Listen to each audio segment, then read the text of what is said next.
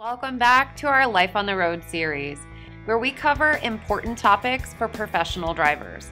I'm professional driver Shannon, and today we'll be discussing the importance of budgeting over the road.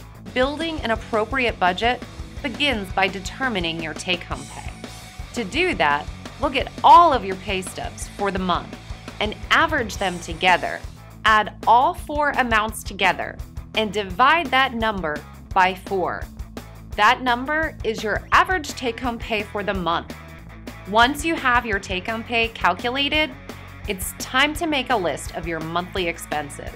When coming up with your expenses, think of your standard payments. All other expenses used for food, entertainment, and clothing are called your variable expenses.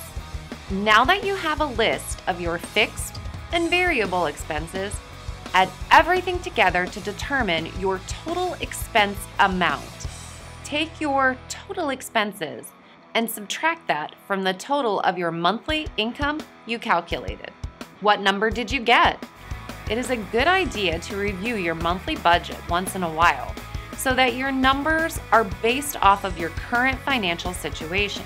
That's everything for today's discussion on budgeting over the road. Until next time, thank you for listening, and please stay safe in all your travels.